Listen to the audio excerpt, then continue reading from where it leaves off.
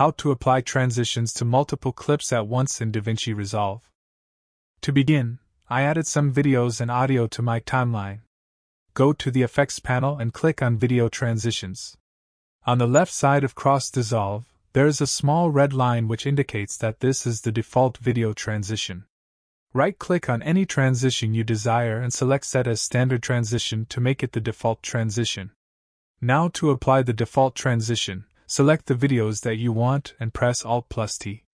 This will add the default transition to all selected videos. Now let's add audio transitions.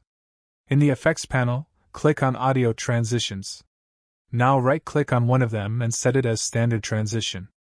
Now select the audio you want, then press Shift+T to apply the default audio transition only to selected audio. To apply the default video and audio transition to both videos and audio, select them and just press Ctrl+T. Anyway guys, thanks for watching and I hope you found this useful.